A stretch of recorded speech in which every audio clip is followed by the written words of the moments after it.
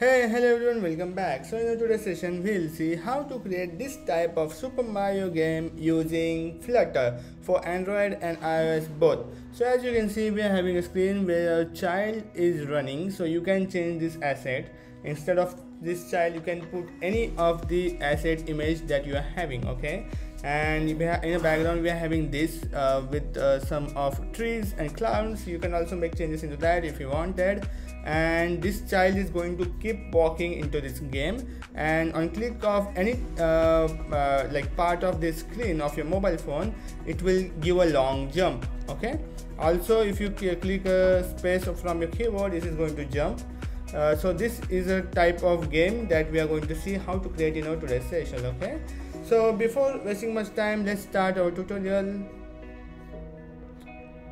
So to get this game, we have to just go to Google and search for the Zerker GitHub repository, which is created by the Flutter kit.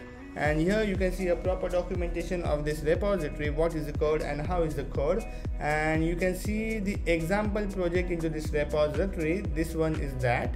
And if you want to integrate it to your existing game or existing project, you can just use this dependency into your Flutter project and import it, and you just have to use this component to implement it into your project with some of the properties like animators, make, front, left, right, everything is there. You can customize anything you wanted. Here they have also shown the demo and also some examples, some additional examples, right?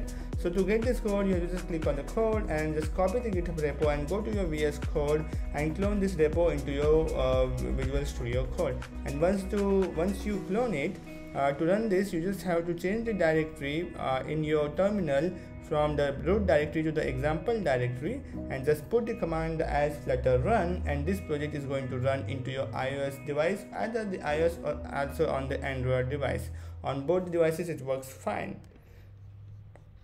So that's it by my side for today's session. Thanks for joining. Bye bye, take care, have a nice day.